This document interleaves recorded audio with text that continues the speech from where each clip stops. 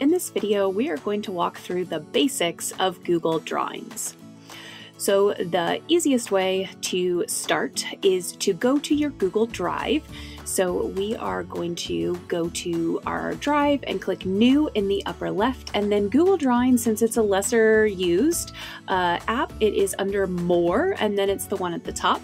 So we're going to click that and it will open up a brand new drawing here in that kind of clear, transparent background space, so we can make whatever we want, like shapes. So we have our shapes menu here where we can choose from any of those kind of structural shape options, and we can use any of those. There's options to change the fill color and the border color, so we can set up kind of any of those formatting features and personalize any of the shapes that we would like to set.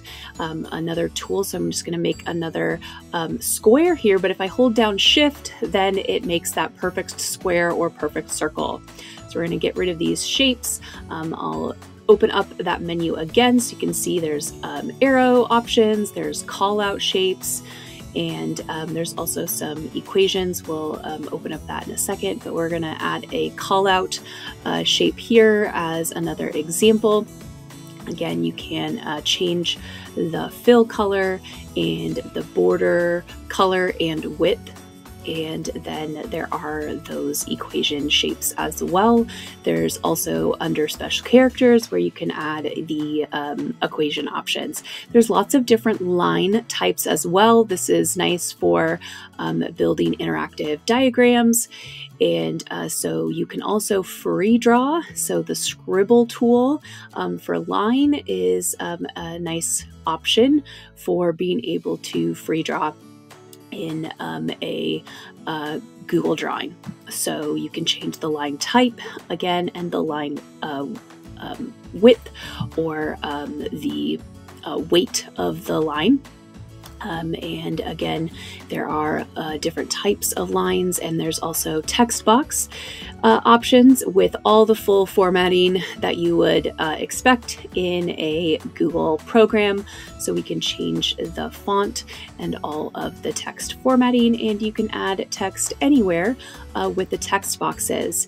And on the teacher side, that is nice because you can add directions in the margins, and then students can use text boxes within the canvas for creating their drawing. You can add comments, and you can resize that canvas in that lower right corner. So that is helpful. And then there's the tools you can arrange with layers, and if you have something selected, you can change some of that formatting, those formatting options. And there are other ways that you can insert. So of course, you can insert those images, but you can also insert tables and other structural features like charts or diagrams or word art. We'll go more in depth with some of the diagram options in our using Google Drawings in Google Classroom assignments video, if you want to check that out. But you can see over on the right, there's some of the diagram templates that you can just automatically insert and personalize in a Google Drawing. And then you can share directly, just as any other Google file in the upper right corner. You can also download as different types of image files, like a PNG, JPEG, or an SVG. So that is how the basics for how to use Google Drawings in Google.